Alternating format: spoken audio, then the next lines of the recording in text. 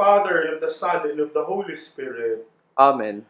The grace of our Lord Jesus Christ, and the love of God, and the communion of the Holy Spirit be with you all. And with your spirit. Sisters and brothers, in 2015, the Holy Father, Pope Francis, gave us the encyclical letter Laudato Si, reminding all of us believers of our Christian duty to be good stewards of creation. Tonight, on this 5th anniversary of Laudato Si, we gather together in prayer, praising God for the gift of this world, acknowledging our collective failure to be its good stewards, and asking Him to grant us the grace to honor our covenant with Him and with the entire creation. Let us pray then that this celebration of Confessio Peccati and Laudis may inaugurate a reinvigorated love for God and all creatures, capable of renewing us and the entire world. Let us pray. O God, Creator of all things, who have commanded the human race to bear the burden of labor, grant that the work we are beginning may bring progress in this life, and by your favor, advance the spread of the kingdom of Christ, who lives and reigns with you in the unity of the Holy Spirit, one God, forever and ever. Amen. A reading from the book of Genesis. At the time when the Lord God made the earth and the heavens, while as yet there was no field shrub on earth, and no grass of the field had sprouted, for the Lord God had sent no rain upon the earth, and there was no man to till the soil, but a stream was welling up out of the earth, and was watering all the surface of the ground. The Lord God formed man out of clay, of the ground, and blew into his nostrils the breath of life. And so man became a living being. Then the Lord God planted a garden in Eden, in the east, and he placed there the man whom he had formed. Out of the ground, the Lord God made various trees grow that were delightful to look at and good for food, with the tree of life in the middle of the garden, and the tree of knowledge of good and bad. The Lord God then took the man and settled him in the Garden of Eden to cultivate and care for it. The word of the Lord. Thanks be to God. O Lord our God, how wonderful your name in all the earth. O Lord our God, how wonderful your name in all the earth. O Lord our Lord, how glorious is your name over all the earth. What is man that you should be mindful of him, or the Son of Man that you should care for him? O Lord our God, how wonderful your name in all the earth. You have made him little less than the angels, and crowned him with glory and honor. You have given him rule over the works of your hands, putting all things under his feet. O Lord our God, how wonderful your name in all the earth. All sheep and oxen, yes, and the beasts of the field, the birds of the air, the fishes of the sea, and whatever swims, the paths of the seas. O Lord our God, how wonderful your name in all the earth. Dear sisters and brothers, today we celebrate Pope Francis's encyclical Laudato Si in a quite unique way.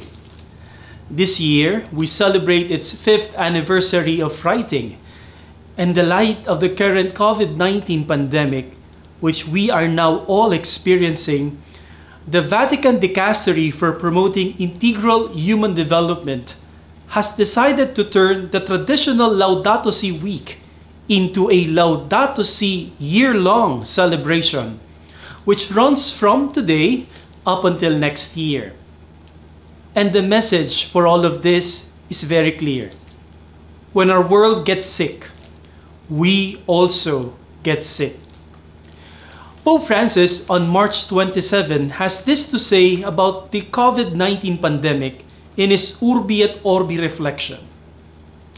In this storm, the facade of those stereotypes with which we camouflage our egos, always worrying about our image, has fallen away, uncovering once more that blessed common belonging of which we cannot be deprived, our belonging as brothers and sisters.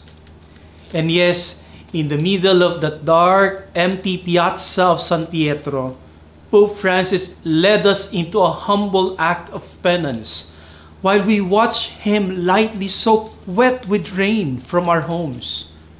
His message was turned into one great confession of sin when he said that we have been greedy for profit. We let ourselves get caught up in things and lured away by haste. We did not stop at God's reproach to us. We were not shaken awake by wars or injustice across the world, nor did we listen to the cry of the poor or of our failing planet. We carried on regardless, thinking we would stay healthy in a world that was sick.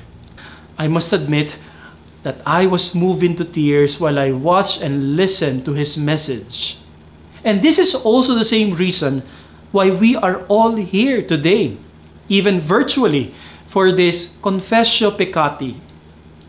For together with our Holy Father, Pope Francis, we all humbly admit our many faults against our common home and ask for God's forgiveness and healing. We cannot deny that the COVID-19 pandemic has awakened in us that sense that indeed we are all in this world together. It took a one invisible enemy to remind us all of how vulnerable we all are. That even amidst all our modern technologies and research, we could all still be gone in an instant. For this world is never our own. The world owns us altogether. Now, even amidst all these uncertainties, we try to slowly bring ourselves into this new normal. Take note, the challenge is for us not to go back to our old prearranged lives, but to live our lives with a new perspective and vision. And this is only possible if we learn the true meaning of contemplation. In the book of Genesis, we heard how God looked at everything He had made and found it very good. And this is exactly what contemplation is all about.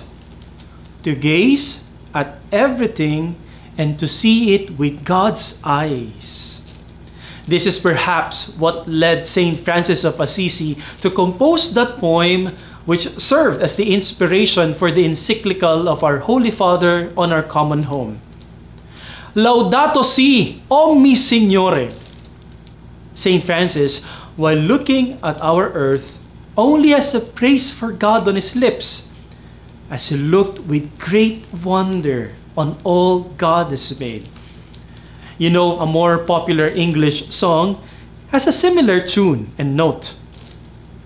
O Lord my God, when I, in awesome wonder, consider all the worlds thy hands have made, I see the stars, I hear the rolling thunder, thy power throughout the universe displayed.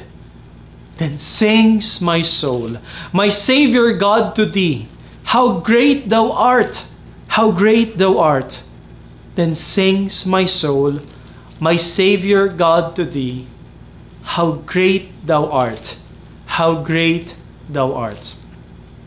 Dear friends, Pope Francis is correct in reminding us to seize this time of trial as a time of our choosing. A time to choose what matters and what passes away. A time to separate what is necessary from what is not. It is a time to get our lives back on track with a much closer bond with nature and of our brothers and sisters. Perhaps it is indeed true that sometimes we need to get sick before we start feeling better. We all hope that once the cure to this pandemic is found and we are once back on track, we shall look back into 2020 as a time of great tribulation, but a time for a wonderful realization that if we all move together in unison, we could all see a more beautiful world and a just, humane society. Full of trust, let us turn to our loving Creator, God, who is merciful and compassionate. From Him, we ask for repentance as we humbly confess our sins against Him, His creation, and against one another.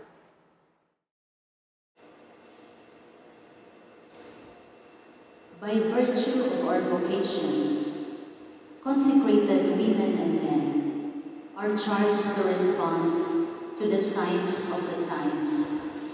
However, we have failed to hear your voice in the cry of nature, which is wounded by humanity's inability to fulfill its vocation to be the custodian of all creation.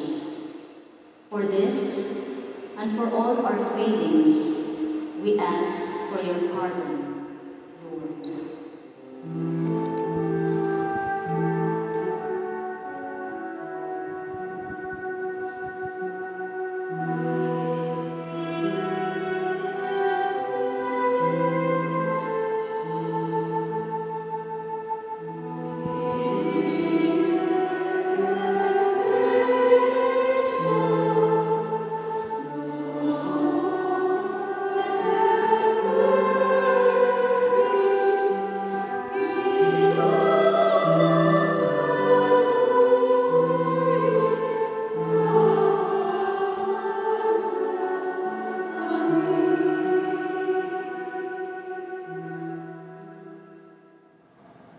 Creator God, your Son Jesus spread the message of justice, love, and peace when he lived on this earth.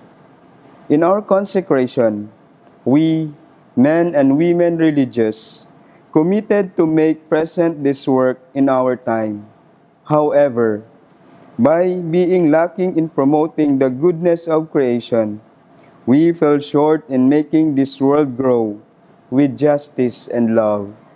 For this and for all our failings, we ask for your pardon, Lord.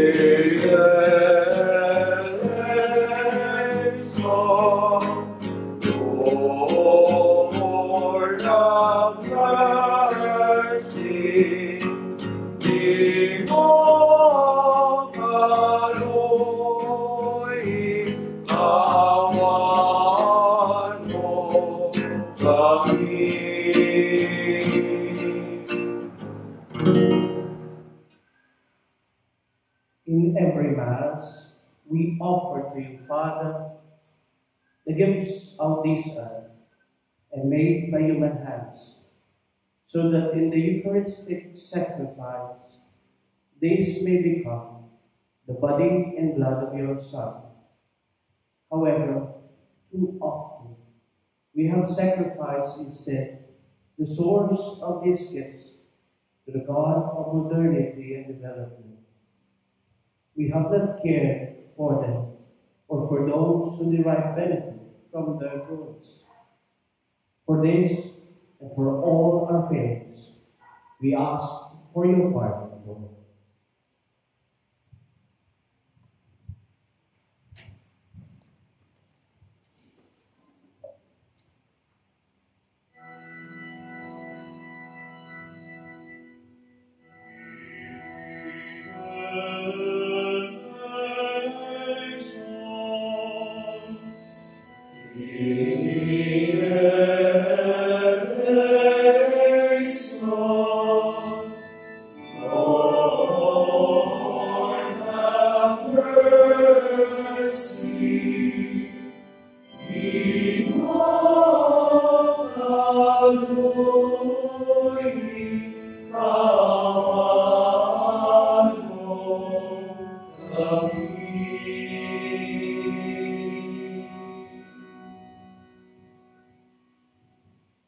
Many of us, women and men religious, are engaged in various ministries informing the young, schools, training centers, asylums, orphanages, dormitories, and campus ministries. In these places of ministry, we have been called to be credible witnesses of concern for our common home. However, we have collectively failed to give the youth examples of making selfless and sustainable lifestyle choices. For this, and for all our failings, we ask for your pardon, Lord.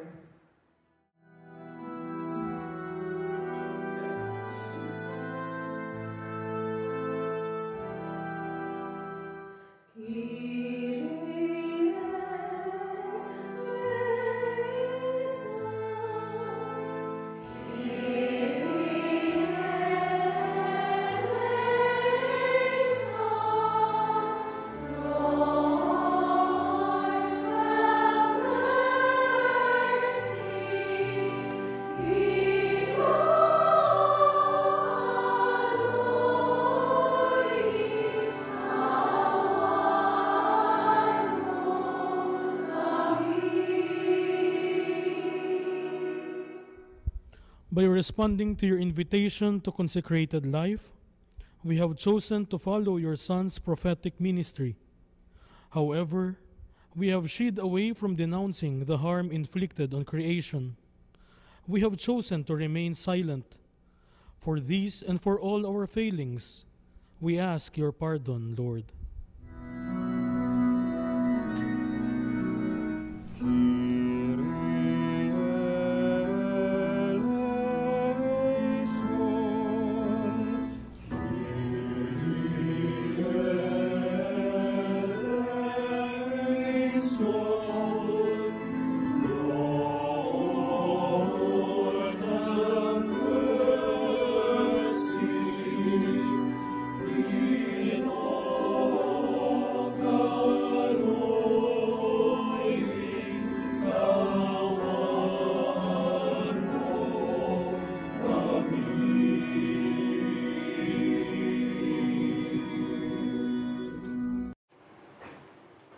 our collective sins against nature have brought many disasters, and our country is not foreign to this reality. How many have suffered and died because we have not been good stewards of your gift? We have contributed to the destruction of biodiversity and to climate change, among others. For this and for all our failings, we ask for your pardon, Lord.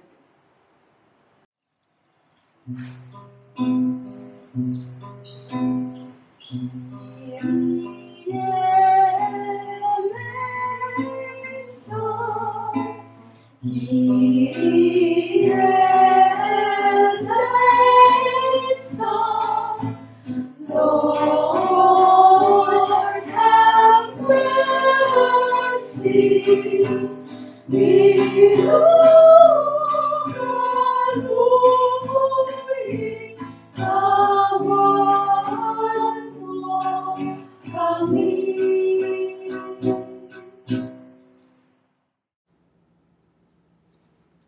Father of all, creator and ruler of the universe, you entrusted your world to us as a gift. Forgive us for the times when we fail to live in right relationship with you, with ourselves, with one another, and with creation. Help us to imitate your love for the human family by recognizing that we are all connected to our brothers and sisters around the world.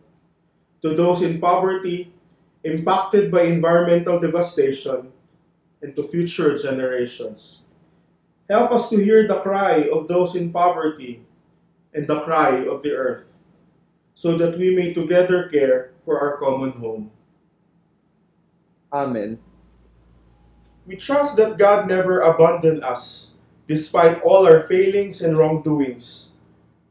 Assured of His providence, let us praise Him in the words of our Blessed Mother.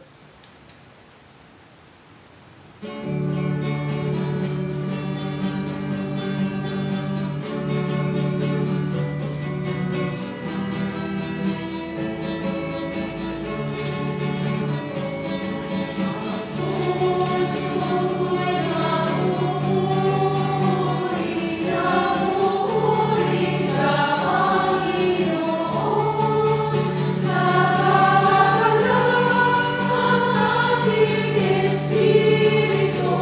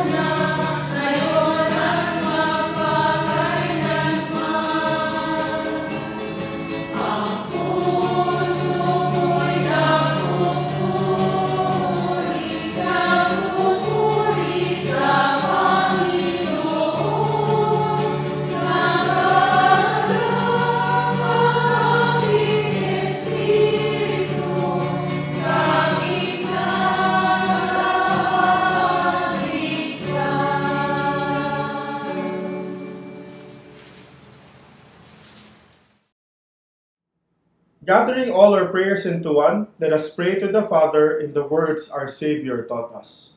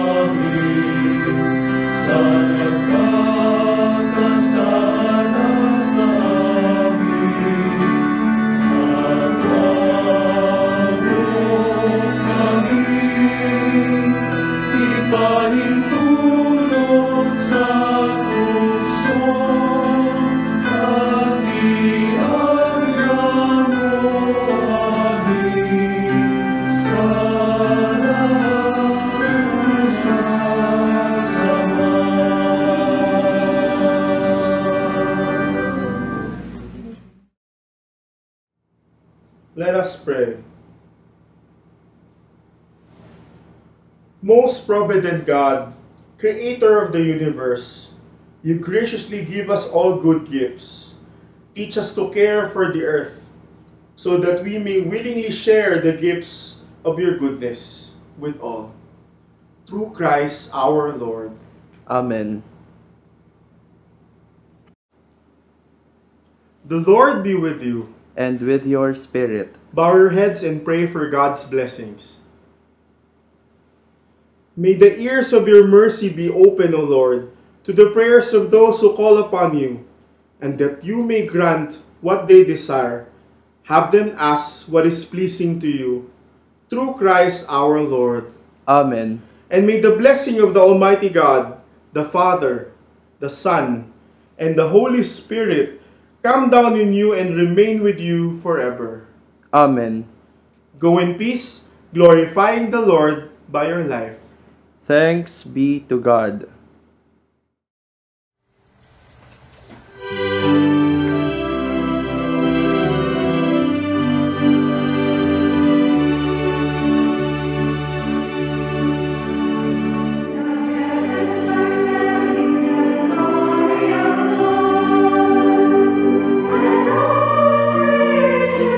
Shall we